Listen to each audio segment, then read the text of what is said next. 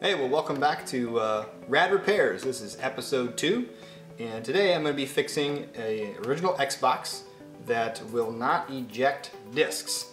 And if it does eject, it usually doesn't go back in and stay in, and that's a problem. So if yours is experiencing this problem, where you power it up and you hear that sound, you get this little flashing light here, try to hit the button to eject, and it doesn't eject, well, this tutorial is probably for you.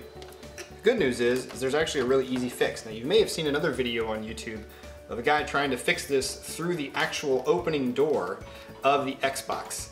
And kudos to that guy for being able to fix it that way. That's pretty hard to do.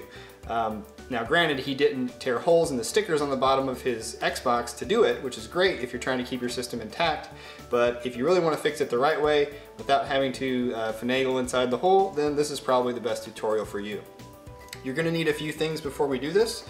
One, you're going to need to go on eBay and you're going to need to order this. And these are basically just small replacement rings for the CD drive. And that's going to be our issue. And you'll see it in a minute when I open this up and show you the old one. But they usually come in a pack of 2, cost you less than $4 US. You're also going to need some tweezers, which we'll use later.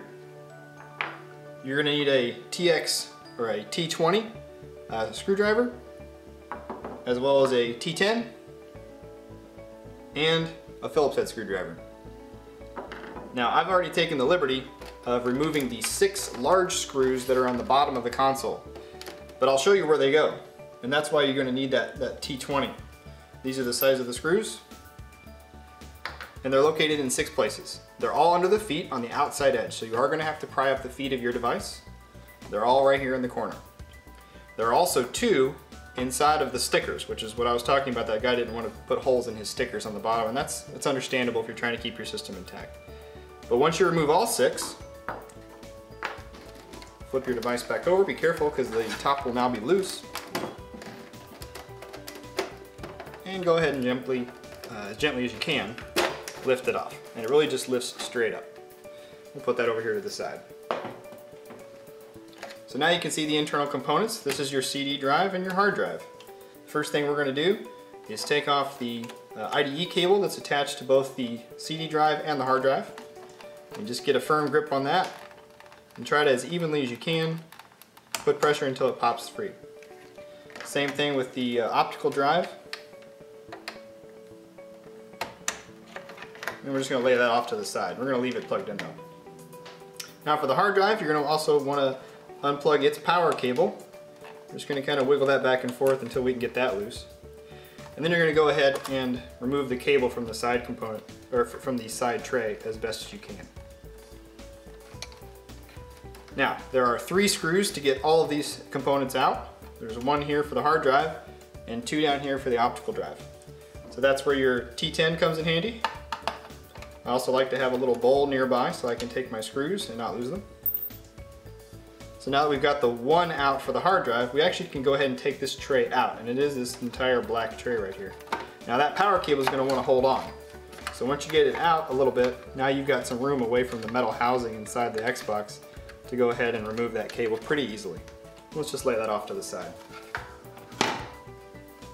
2 more screws, as I mentioned, in the optical drive area. 1 down there, and 1 down here. There we go. Now I intentionally have not disconnected the power cable to the optical drive just yet because it's kind of hard to get to.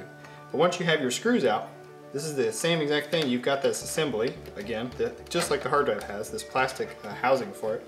Once you have it out, now you can actually get in there and remove that power cable to the optical drive. Let's clear some space here. Move our Xbox 360, or excuse me, my Xbox over. And now this has little clips on the side. It's kind of hard to see, but there's one in here and one on the other side, right back in the back. And you just kind of want to give that a little bit of pressure until it pulls out. It's plastic, it'll bend, just be careful. There we go. Now let's flip the device over. And on the bottom, we have 4 regular Phillips head screws. So grab your Phillips head screwdriver, and let's take those out.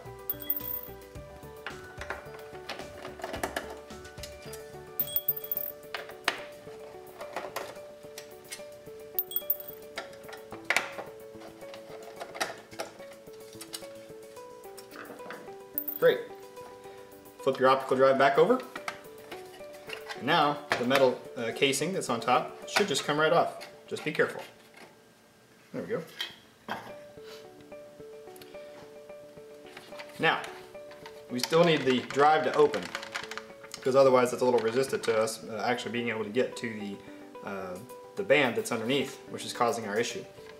So, take your screwdriver or some other straight device, and you'll see this little plastic piece right here. Push in on that, just go easy, until the drive starts to release. As soon as it starts to release, stop pushing, put your device back down, and go ahead and slide it back open. Now this band right here, where this wheel is, you kind of see it spinning. It's because I'm pushing it. It does spin, it does open intermittently, but I'm telling you right now, this band is the issue. So we're just going to make as much space as we can in here. This square area inside the tray is probably the best area to do that. We're going to grab our tweezers. Just grab the band there, give it a little stretch, go around that wheel, and it comes straight out. Now, I want to show you how we know this is the problem. Let's take a look at a brand new one.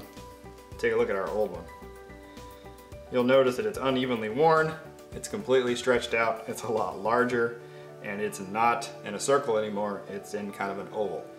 And when they wear down, that's exactly what happens. So let's get rid of this guy, and let's put the new guy in. Now for this, you can still use your tweezers, you can also use your fingers. We're going to want to put it around that big circle first, that big wheel. Now we're going to grab it, now we've got some space. Stretch that out to the outside of that, of the small second wheel. Go around just a little bit.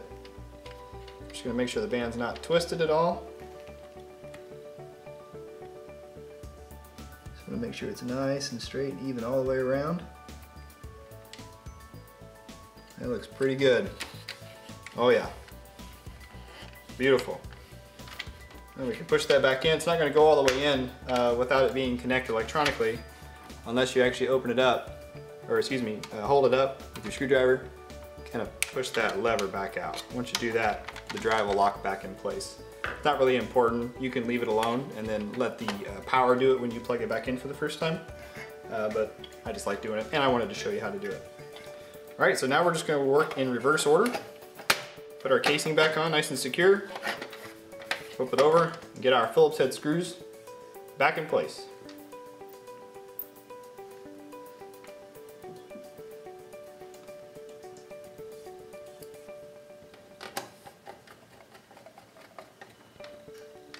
I'd say this whole repair probably takes about 5 total minutes when you're not blabbing on through it like I am.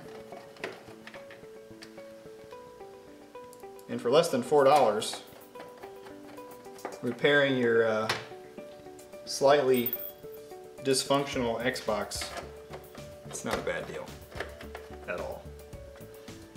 Alright, drive's put back together. Let's slide it back inside of our plastic housing here.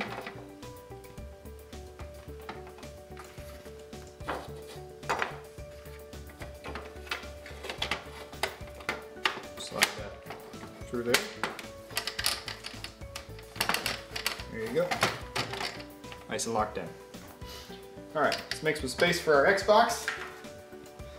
Bring that over. Don't forget to put the power cable back in. While you've got it out, it's a heck of a lot extra room to work with. Otherwise you have to take it back out again, or just try to wiggle it back into place. Now you just need to line up these plastic holes.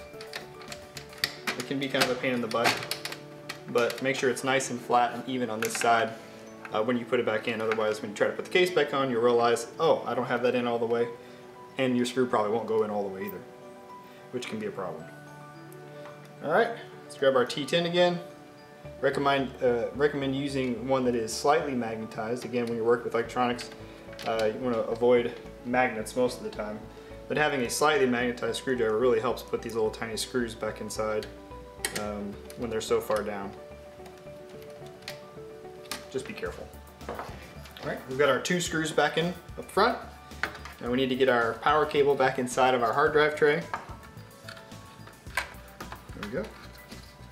And it's just going to sit right back down just like the CD tray fits in. You also notice this little nub here helps guide that in there. Okay. Feed our power cable back into its little clips here to help hide it. Go ahead and put your power back in there.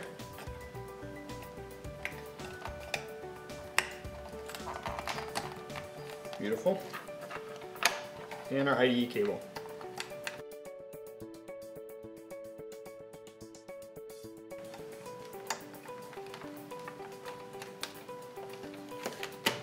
There's one more screw that'll hold the hard drive housing in. Oops. Right here on top.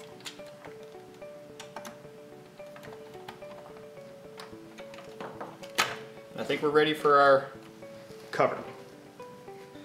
Slides right back down on top. Give it a good push. And then you flip it over and you put your 6 long screws back in the bottom. But for the sake of time, let's plug it in and see what happens.